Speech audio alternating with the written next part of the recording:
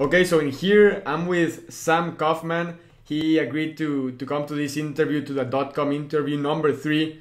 And I'm super excited that you are here because I think that he's really gonna help you in terms of how you succeed online, because he has an awesome business. He was telling me a little bit about it, and he will pretty much tell you guys what he does online and some of the things you can do as well to see results. So thank you for being here, man. Yeah, thank you. Thank you for having me. So I met Sam. It was pretty much in a Facebook group. I don't really know him in person, but we connected through Facebook, and he was asking me pretty much what I did. Then I asked him what you did, right? And I was just like, man, this guy knows his stuff, right? He just agreed to come to this interview and share the nuggets, right? Kind of tell us your story and what you do, but let's get started by asking, how did you get started? What's your story, and why did you decide to come to the online marketing space? Right. Okay. So pretty much, I'll give you a quick brief overview. I go to NYU in New York City. I met a buddy of mine. He was a big Instagram developer. He ran a bunch of viral accounts. I started helping him out. He became my mentor. And he was doing a lot of spammy shout-out kind of advertising. And I saw the vision of more of a brand-friendly, bringing in big companies to do more brand-friendly advertising that audiences would actually engage with, rather than just, hey, shout out this guy, go follow him, and then you lose a bunch of followers because no one really wants to see that kind of content. So we started working together. I started running some accounts for him because he was really busy with school. Kept going well. I took over a few on my own, started developing a few of my own. I then partnered with another buddy of mine. So that was Chris, the developer. I partnered with my buddy Daniel, who actually started his own company, Vibrant. He sold it for equity to another company. So now we are starting our own agency called The Most Famous Group. We have about 4 viral platforms under us. We have @JustSoul on Snapchat, our Indian Kanye West personality. We get about 30K views. We have The Most Famous Memes, which is our very viral 6.4 million followed Instagram meme account, which me and my buddy developer Chris have been developing for a few years. And then lastly, we have Food and Cuisines on Snapchat, Most Famous Food, our food niche. We're looking to bring on a fashion niche, a pet niche, expand our agency. We're working on our website right now. We have a few one-sheets I'm sure we can throw on the website if some of you guys are interested. So yeah, so that's where we're at. We're learning every day new things, but we're running this ad agency, influencer marketing on Instagram. It's going really well. I'm excited to keep learning from everyone else and figuring out what's good out there. Awesome, man. So it looks like you're scaling big into Instagram and Snapchat, as you said, right? Yeah, huge. Big on Instagram, get into Snapchat pretty quickly. We think Snapchat has a lot of potential. So why did you decide? I mean, do you think that's like the perfect way to combine it, Snapchat with Instagram? Why do you chose those platforms to say? Right. To be honest, right now we're still figuring out, how we're going to combine the different platforms. Because right now we're not on Facebook. Some of our personalities on Facebook. I just sold on Facebook. We personally don't run any viral accounts on our own on Facebook. But we see a good combination between Snapchat and Instagram because it's pretty easy to push our Instagram followers to Snapchat because they do want to see, what we're doing in real life behind this page, right? What's our food account? What's the guy running the food account? What's he eating on his Snapchat story? For our memes, what funny things have they seen in real life? So, hey, go follow our meme account. So right now we're still figuring it out, but we think that Snapchat's going to be huge, so we do want to push most of our viral accounts to Snapchat in addition to having our Instagram accounts. But yeah, for right now, we definitely aren't sure what we're going to be doing. But Instagram and Snapchat is definitely a good dual start for us. Yeah, awesome. So how does you kind of explained, generally speaking, what you do, but how does the business work itself? How do you make money online, pretty much? Tell people how you make money online.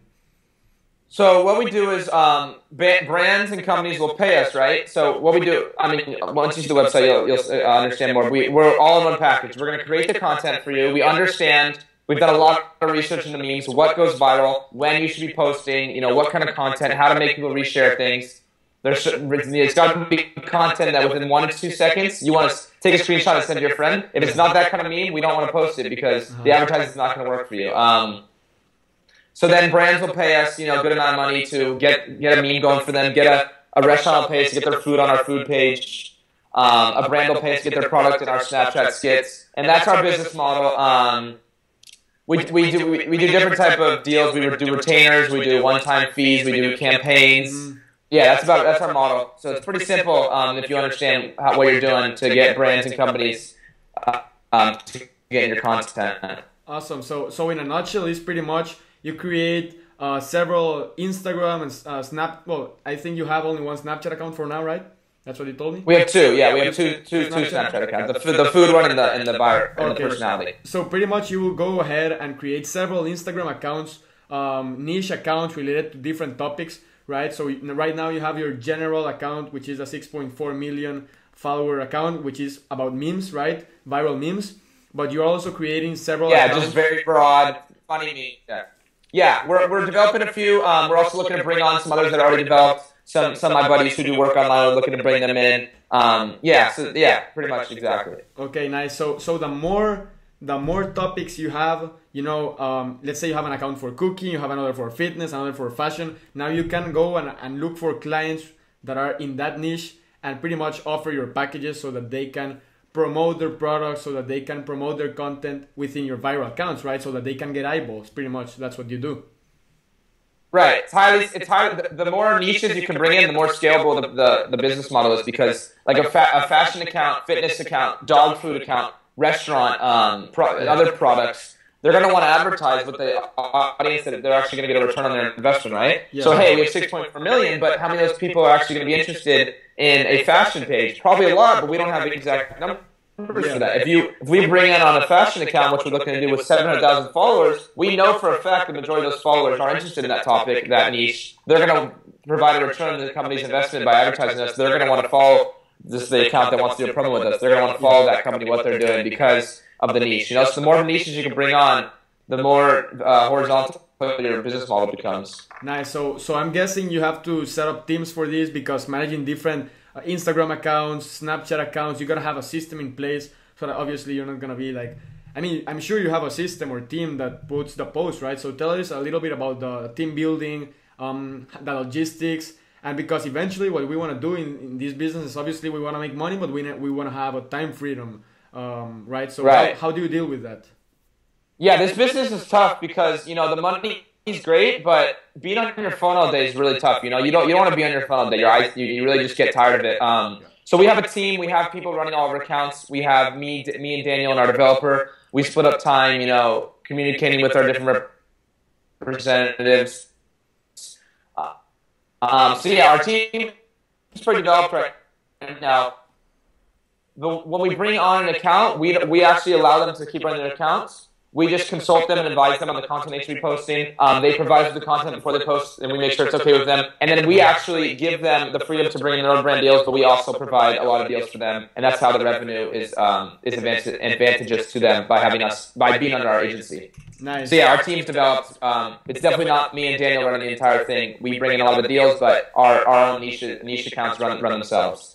Awesome. Yeah, that's so. I 100% agree. At least for my online stores, I was like, there was a point where I was saying like, man, I'm just trading time for money. Like I was focusing on the orders, the customer service and all that stuff. But eventually I just said, man, I gotta outsource this. I gotta put a team together. And that way I'm gonna focus on the money producing activities, which in your case, I'm sure making connections, creating new accounts, logistics and all that stuff. That's what really brings the money, right? And with the clients, right? Getting the clients. Exactly. I mean, a lot of people when they start their own company, they don't want to outsource because they want to have full control. But I mean, the more people you bring on, the more connections you make, the bigger your network becomes. You got to give up some freedom to really make everybody win. And you'll actually make more money in the end by giving up that. It's kind of like an ego thing. You don't want anyone to have control of what your idea and your startup. But the more people you bring on, the more hands you have in it, the more progress and potential there is. Nice. And I'm sure anyone that's had a startup can understand that. Yeah, for sure. And let me ask you another question. What kinds of habits do you think people should have in order to succeed online? Because even though this, you're working from your laptop, you have freedom, or your phone, whatever, you gotta have certain habits to be able to take it to the next level. I think many people just want to make money online, but making money online is not the same as building a business online, or with your phone or something like that. So what kind of habits do you think people should have to succeed online? Right, so you got to have a plan, right? You got to optimize your time by doing content online. So there's certain times of the day when hey, we're going to drive the most traffic at this time. Late at night, early in the morning, that's when people on their phones. So you don't really have to be on your phone all day to be successful in this industry to post content. You can line up the content when you have a free few hours. Hey, get all the content you want for the next few days, current events, some funny memes, some good food pictures, some good skits you can work on. Get all the content before. Then when you have something busy going on that day during the week, hey, at these 3 times in a day, I'm going to take that content and post it. So you got to really optimize your time based on, you got to look into the research too. I mean, we've done so much research as to when memes go viral, when the good time to post is, what kind of content's good. So you really got to optimize your time. You got to stay healthy. You got to get good sleep. You can't be exhausted and just get frustrated with your phone. Healthy. I mean, fitness is huge. You got to get that serotonin going for you to be on, working good. But you definitely don't have to be on your phone all day long to run this business, And people that do are just not really optimizing their time and not doing what they need to do to make this the best as possible. Okay, so having a schedule, pretty much knowing, being organized, having a schedule. Scheduling. Nice. Yeah, 100%. Schedule's huge. And like having a work-life balance, as you said, fitness. I mean, hanging out with friends. I mean, we're both very young. At least for me, in my day, I should have plenty of exercise. I should have work done. I should go outside. I get every week I go with my friends. I mean, I'm 19 years old, so I mean, right. So it's not only it's a lot of hustle, but a lot of balance as well. I think that's the key. Well, yeah. I mean, sure. You gotta hustle a lot and work your ass off to really get ahead of the competitors and make that money. But at the same time, you're 19 years old. We're both 19 years old. The money we're making right now, I mean, realistically, it's probably not going to change our lives. I mean, it could, if our business keeps going. But you got to maintain that balance and stay healthy and keep a positive mindset and keep the bigger picture in mind. Hey, how am I going to grow in the future? It's not all right now. You don't need to be on your phone all day. You got to hang out with your friends, get your minds good going, work out, go outside. It's actually, if you keep thinking, you can think about better ideas for skits and stuff. So yeah, it's definitely about healthy lifestyle. You're 19 years old. You're not 45. Can't get food on your table. Yeah, we're all very blessed. I can completely relate to that you said that the money that we make now, it's not really gonna make a huge difference. At least me, I come from a good family. I mean, not a super millionaire family or anything, but I mean, I always have everything that I needed. So I mean, I make money, but it doesn't feel that different. I'm looking more for the long term, 10, 20, 30 years. Exactly. So yeah, for sure. I mean, having a life pretty much as well. Yeah, you don't want to risk any long-term success by, killing yourself at this age and getting so stressed out about this kind of stuff, Yeah, that's really gonna help people. I'm sure many people our age, hustlers. I mean, having a work-life balance is big. And last question, man. What would be one tip that you give someone who's just starting out online? Maybe let's put 2 perspectives. Someone our age, right?